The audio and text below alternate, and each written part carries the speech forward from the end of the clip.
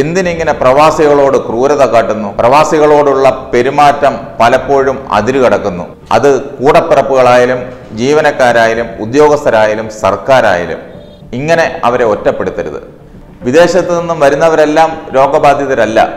രോഗമുള്ളവർക്ക് അവിടുത്തെ എയർപോർട്ടിൽ നിന്ന് കയറി വരാൻ പോലും പറ്റുകയില്ല. രോഗമുണ്ടെന്ന് സംശയം വന്നാൽ പോലും അവരെ എയർപോർട്ടിലെത്തുമ്പോൾ നേരെ ക്വാറന്റൈനിലേക്ക് അയക്കുകയാണ് ചെയ്യുന്നത്. അത് വിദേശത്തുള്ള എല്ലാ എയർപോർട്ടുകളിലും. അല്ലാതെ ടിക്കറ്റ് എടുത്ത് വരുന്നവരെ മുഴുവൻ ഫ്ലൈറ്റിൽ കയറ്റി അയക്കുകയല്ല വിദേശ രാജ്യങ്ങൾ ചെയ്യുന്നത്. അവർ കൃത്യമായി പരിശോധിച്ചതിന് ശേഷം മാത്രമാണ് അവരെ കയറ്റി വിടുന്നത്. ഇങ്ങനെ കയറി വരുന്നവർ നമ്മുടെ നാട്ടിലെ എയർപോർട്ടിൽ വന്നിറങ്ങുമ്പോൾ തന്നെ അവിടുത്തെ ജീവനക്കാർ എതിരേൽക്കുന്നത് ഏതോ നികൃഷ്ട ജീവികളെ കാണുന്നത് പോലെയാണ്.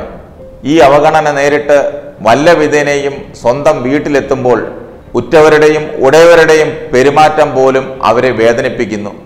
ഈ പെരുമാറ്റം വളരെ വിചിത്രവും അവർക്ക് താങ്ങാനാകാത്തതുമാണ്.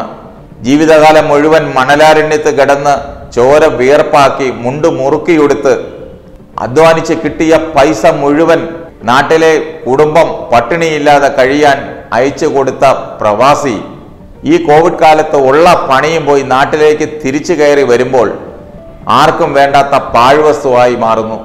തനിക്ക് എല്ലാവരും ഉണ്ടെന്ന് കരുതി വലിയ അഹങ്കാരത്തോടുകൂടി കയറി വരുന്ന ഇവർ നാട്ടിലെത്തുമ്പോൾ ആരോരുമില്ലാതെ അനാഥരാകുന്ന കാഴ്ചയാണ് കാണുന്നത്. കയറി വരുന്നതിന് മുൻപും ഉള്ള സമ്പാദ്യങ്ങളെല്ലാം വെച്ച് കിട്ടിയ സാധനങ്ങളെല്ലാം കാർഗോയിൽ അയച്ചു.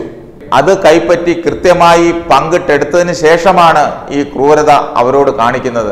കഴിഞ്ഞ ദിവസം ഗൾഫിൽ നിന്നും വന്ന ഒരു പ്രവാസി എടപ്പാൾ സ്വദേശിക്ക് സ്വന്തം വീട്ടിൽ നിന്ന് കിട്ടിയ അനുഭവം പ്രവാസ ലോകത്തെ മുഴുവൻ ഞെട്ടിച്ചു. പ്രവാസി സമൂഹം വളരെ വേദനയോടെയാണ് അദ്ദേഹത്തിന്റെ വാക്കുകൾ ശ്രവിച്ചത്. വിദേശത്തു നിന്നും എത്തി കുടുംബ വീടിന് മുന്നിൽ മണിക്കൂറുകളോളം ചിലവഴിച്ചിട്ടും വീട്ടിൽ കയറ്റിയില്ല. 8 സഹോദരങ്ങളും 2 സഹോദരിമാരും തനിക്കുണ്ട്. വരുന്ന വിവരം ഒരു സഹോദരനെ വിളിച്ചറിയിച്ചിരുന്നു. പഞ്ചായത്ത് അംഗത്തോട് വിവരം അറിയിക്കാനും നിർദ്ദേശിച്ചു.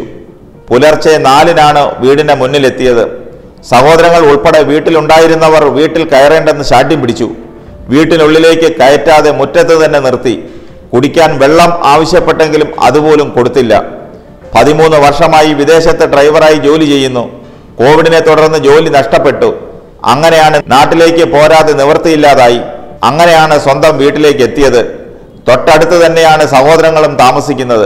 വിദേശത്ത് തന്നെയുള്ള ഒരു സഹോദരന്റെ വീട് തൊട്ടപ്പുറത്ത് ഒഴിഞ്ഞു കിടക്കുകയാണ്. ഇവിടെ താമസിക്കാൻ ശ്രമിച്ചെങ്കിലും അവരും സമ്മതം മൂളിയില്ല. തൃശൂർ ജില്ലയിലെ ഭാര്യ വീട്ടിൽ പ്രായമായ മാതാപിതാക്കളുണ്ട്. ഭാര്യയ്ക്ക് ശ്വാസസംബന്ധമായ അസുഖങ്ങളുമുണ്ട്. ഇതുമൂലം അവിടേക്കും പോകാനാത്ത അവസ്ഥയാണ്. അതേസമയം 2 ദിവസം മുൻപ് കാർഗോ വഴി അയച്ച സാധനങ്ങൾ ഇവർ കൈപ്പറ്റുകയും ചെയ്തിരുന്നു.